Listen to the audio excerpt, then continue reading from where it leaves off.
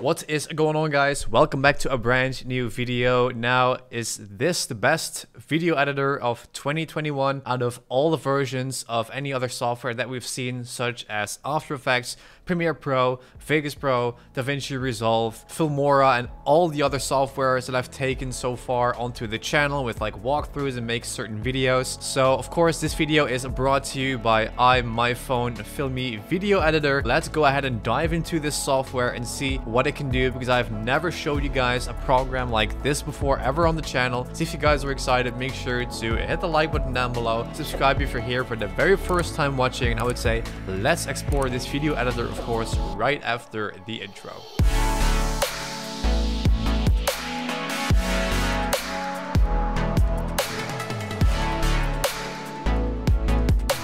Alright guys, so as you can see right now, we are in iMyFone Filme Video Editor. So of course, like every video editor, this has like the same kind of style of like a UI or like a user interface, meaning that we have our timeline at the very bottom where we can of course drag in all the clips where we're going to do the cutting, the music, the color grading and all that. Above that, we of course have the video preview, meaning that we will see everything that we have done in our timeline to make that as our final result. Just like other softwares, we have this media tab right here on the very left where we can import the files when we drag in the music, sound effects, everything that you want to use. And on the right we have a settings button. So of course we're going to start off by actually importing some footage so I can show you guys exactly how to get started. Okay, so in order to import some footage, we're going to right click on this menu where it says import media and apply it to multiple projects. And now we can go ahead and get started and select our footage. I inserted a photo of myself which is ungraded just straightly from the camera. So then when you import your files, on the very top left you will see it on your media bin, and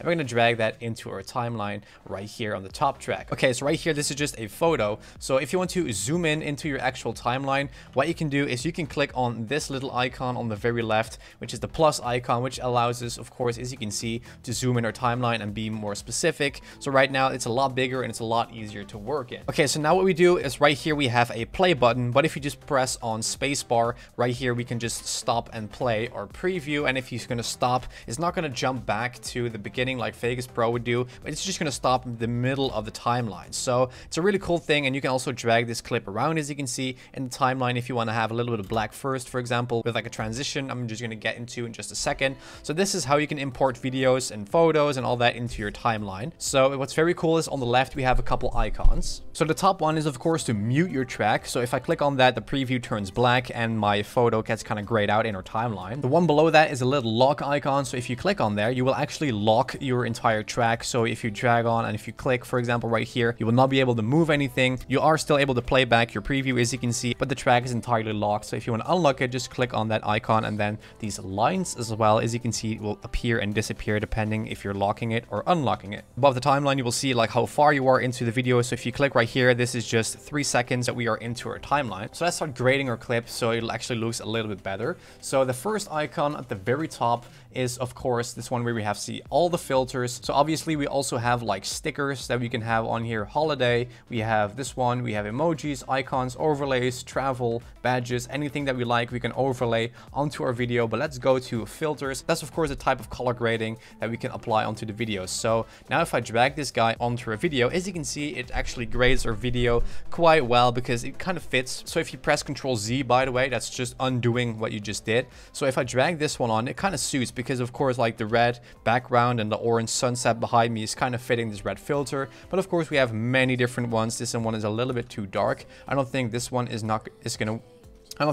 will be usable, because if I drag on it, it's just basically going to invert the clip. So if we're going to drag on, for example, a glow one that makes it really, really nice and glowy, we have of course a kind of black and white one. We have the brightness that we can bring up. We have this one as well, the purple one. We have all kinds of different presets. For example, this one, which really amplifies the colors. And it's just really handy to just go and amplify these colors, add in like this vignette if you want to. You can even like rotate it. And it's just really handy to just apply all these filters. Well, not all of them, but just to have a little bit more choice between these filters and see which one looks the best on your footage. Because of course, this camera is a Blackmagic camera. It's quite plain and it does need quite some color grading. So I think this one, which amplifies the colors, looks really nice. If you double click on your clip, or you just want to click on this icon right here at the top, it will also bring you like the settings of that filter. So if you want to drag up the brightness just a little bit, that's how you can do it. You can also mess with the white balance, make it a little bit more warm, make it a little bit more colder, as you can see, like that. It's a very handy menu on the very right that you can just scale it also as well if you want to get rid of black bars or anything like that, like this, and just mess around with like the rotation if you want to, and just the color balance or anything in general that you want to apply onto your video. Okay, so if you move on to the holidays one, it takes a little while to download, but once it's finished, right now we have these really cool stickers that you can overlay on your actual video. So if you're on the left, you can just click on these 3 bars where you can add in a video track, and then you can overlay, for example, this New Year's one, as you can see, because it's nice and transparent, and that's how you can also get these overlays onto your videos, along with stickers and various things that really can make your videos a lot more cool and a lot more eye-catching as well, because that is how simple it is with like the stickers and all that. So of course, overlaying things and color grading is pretty self-explanatory, because of course you guys will be able to navigate through the actual menu on the very left at the top. So that's how you guys can do it and add in like these overlays. So let's go ahead and download, for example, the stars one, and let's just give it a few seconds to download. All right, so I downloaded just these stars, and if I overlay them on the video, this is what it looks like. It's really cool if you want to have some sort of overlay or like this twinkling effect with some sound effects. That's a really good way that you can also create this one with these overlays, and that you can just download. It just takes a couple seconds depending on like your internet speed. So with that all the way, so let's go ahead and see what the actual shortcuts are in this program to cut, split. All right guys, so in order to figure out what the actual shortcuts are, you want to basically right click on your clip or anything else in your timeline to see what it is doing. So right here it says cut, which is Control X. We have copy, which is of course in every single software it is Control C, and pasting is Control V. But then right here it is very important that we have a edit one, which is Control E, and to delete is delete, of course, on the keyboard, and to split it is Alt S. I just inserted a actual video of mine, which is like playing some guitar. So pressing Alt S on your keyboard right here is of course going to make it split. As you can see, we now have a nice gap, and if I click on here, for example, right here on the timeline, if I press Alt S again, right here we have a nice different cut. That's how we can like clip up your videos and make jump cuts and, you know, replace parts where it needs to be. So that is what Alt S is doing on our keyboard, and that is just making sure that we can move around all our clips in our timeline. Now, of course, if you want to delete something, for example, this middle part, we can just press delete on our keyboard, and we can just paste it against each other. Right now it will snap into place, and that's how you can actually chop up your video. So let's go and move on to this little button at the very top, which is the transitions one. So that's how you can make these transitions instead of like a regular jump cut. So now what we need to do is we need to place these clips into each other. I'm just going to zoom into my timeline just a little more so you guys can see what we're doing right here. All right, so now that we have this menu open, how it actually works is right here you want to click on all transitions or different ones, or just the one that you're actually liking. So if you, for example, have this one, you want to drag it in between or transition or clips rather. So if I play it back, this is what it looks like. So that's a really nice transition that it goes just like that, and how you can make these different ones. For example, this lighter one, if you drag it on there, you can just replace them real simple by just going, for example, to a different transition right here, drag this guy, for example, right here on this middle box, and it will immediately replace it. That's a really cool kind of light leak particle transition. And also the screen blurs a little bit. That's really high-end and advanced kind of transition, of course, that you can apply into your videos. But of course, on the very left, we have all kind of different ones that we can we have like wipes and swirls. That's how you can color grade your clips, how you actually cut into your video, how you can like add in cool transitions. But we're not done at all, because right here we have a text icon, which is of course allowing us to drag on text, for example, above the preview. So now in order to edit it, you just want to double click on your layer, and then you can double click on your preview screen to, for example, position it, for example, at the very bottom. And on the very top on the right, we have our menu where we can type in, for example, studio footage part 1, and that's how you can also change up the font if you select everything. Right now it is on the default, but of course we have this drop down menu, or you can just move with your cursor on your keyboard, or your arrow key down and up to choose from the fonts that you want to have. And then it looks a little bit different than, for example, always like these boring standard fonts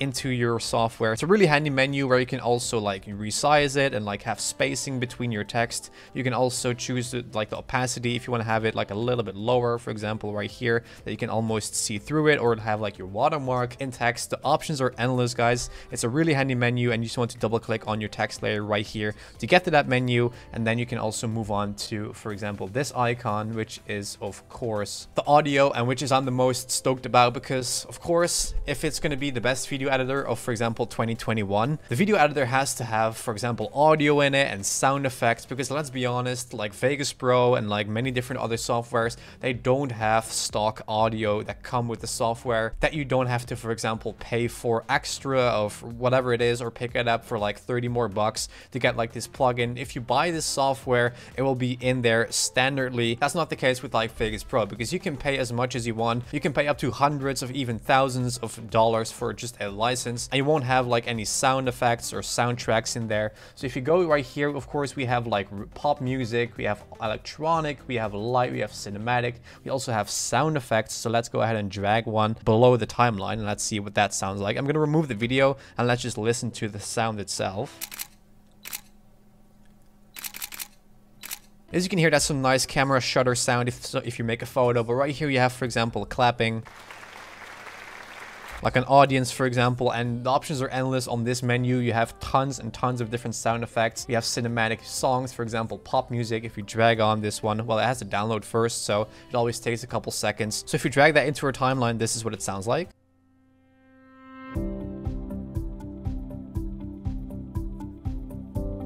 So as you can hear, that works perfectly for like background music, or if you're making a trailer. Right here, we also have this more icon, which is like a fast video, where you can choose like all kinds of templates that you can customize if you want to have, for example, like a pre-made video and just want to like animate or like change up like the standard looks that are in there, or the text, or basically anything if you don't want to start from complete scratch from your video. And it is that simple, guys. This is how you use this software for the most part, and like in not really too much detail, or otherwise this video will be like an hour and a half long. So now that you have, of course, finished everything in your video, you want to go to the export button at the very top. You want to pick your resolution that you actually filmed your video in. So if you filmed your video in like 1280 by 720, you want to just pick 720p. You'll also want to pick your frame rate, which is of course like it could be 30 fps, 50 fps, 60 fps, or if you exported it in, for example, like 1080p, 30 fps. You always want to render out your video in the same format as you shot the video. So if you shot it in 60 fps, you don't want to render it out in 30, or the other way around. If you filmed it in 30,